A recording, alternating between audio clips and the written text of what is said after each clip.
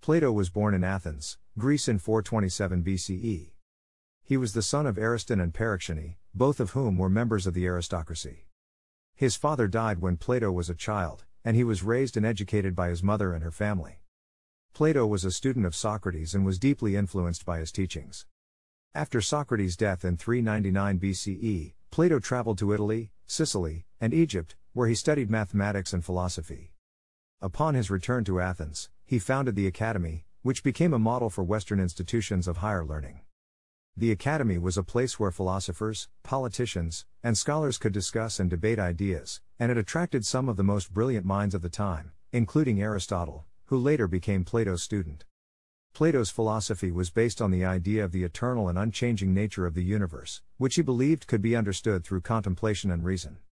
He believed in the existence of an eternal, perfect world, which he referred to as the world of forms, and that the world we see around us is only a shadow or imitation of this higher reality. Plato also believed in the concept of the immortal soul and that it was the source of all knowledge and understanding. Plato's works include a number of dialogues featuring Socrates as the main character, as well as a number of treatises on various philosophical and political subjects. Some of his most famous works include The Republic, which discusses the nature of justice and the ideal state, the Symposium, a dialogue on the nature of love, and the Apology, which is an account of the trial of Socrates. Plato died in Athens in 348 BCE at the age of 80.